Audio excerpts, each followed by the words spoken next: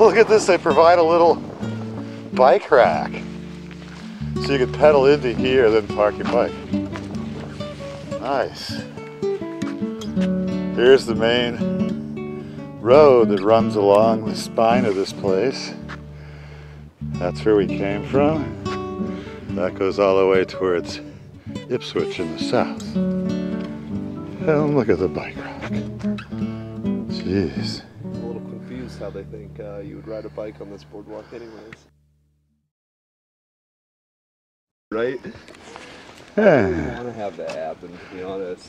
Yeah. I want to appear in court and be like, really, you're going to take my license because I chose to ride my bike so I wouldn't drive drunk? It's great. Great plan. Well, what's even funnier is what do they do for the Denver boot on it?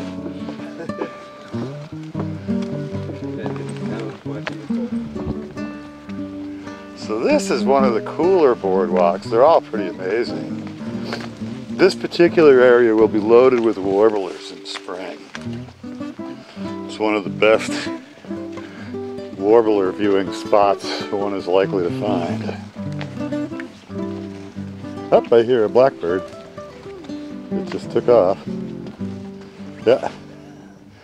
It's making its warning chirp. It isn't doing its full-blooded conqueree noise yet.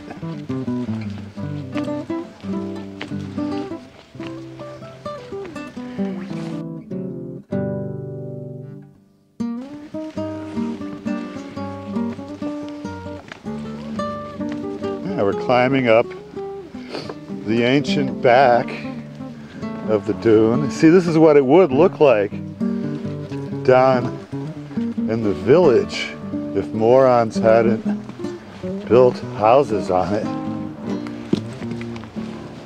And you can tell that it's pretty stable as a consequence of being left alone.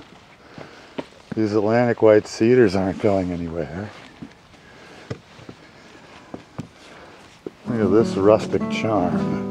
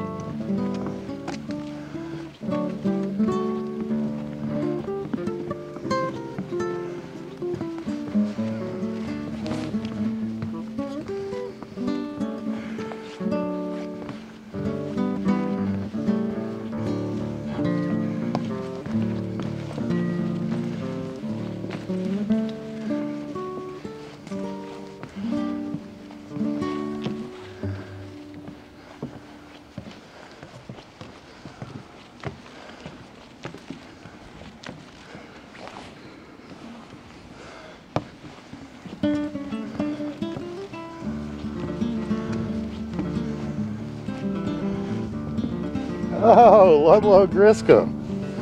No kidding. He was one of the legendary ornithologists.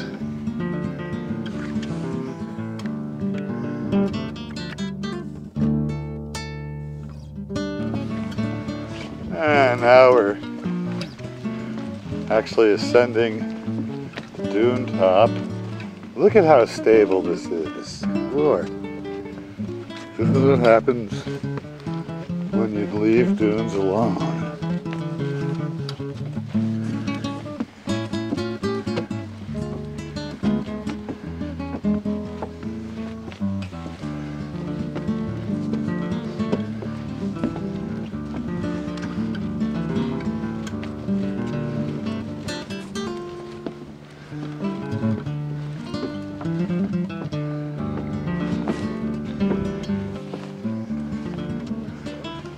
Yeah. Yeah, see, this dune system is quite stable.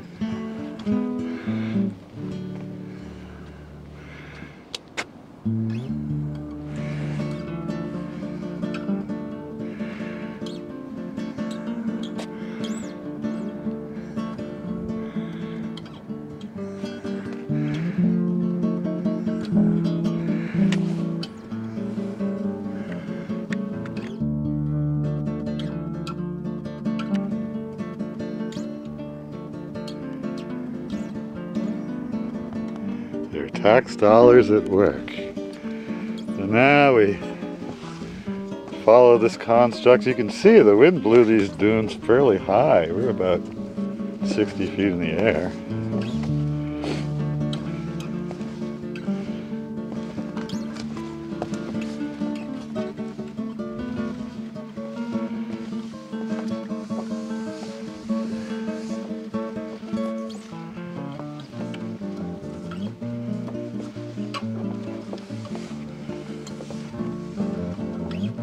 A regular panorama.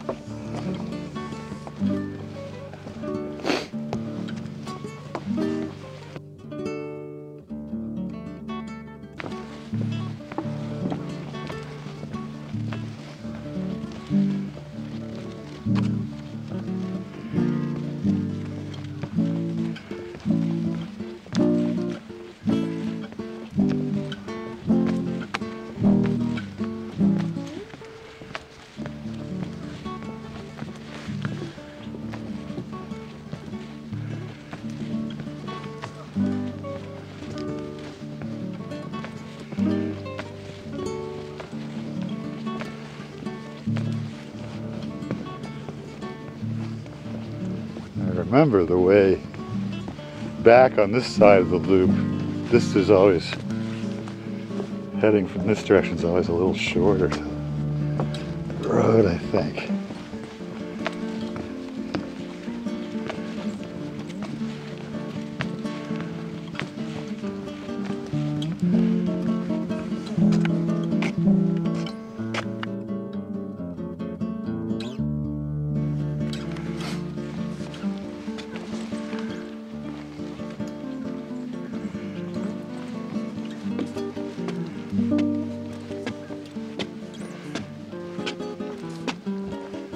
And here we are, back at the joining of the loop.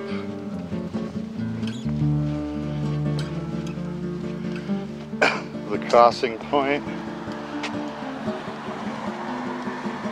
The motorists.